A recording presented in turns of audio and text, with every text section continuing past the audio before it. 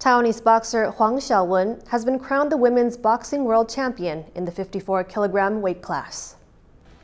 Huang beat Colombia's Yeni Arias 5 points to 0 on Sunday at the International Boxing Association World Championships in New Delhi. This is Huang's second time to reach the top of her class after taking gold in 2019.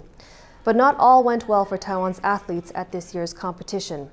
Over in the 57-kilogram weight division, Lin Yu-ting was disqualified for failing to meet the tournament's eligibility criteria. Lin was set to take home a bronze medal. This has since been revoked while she awaits investigation.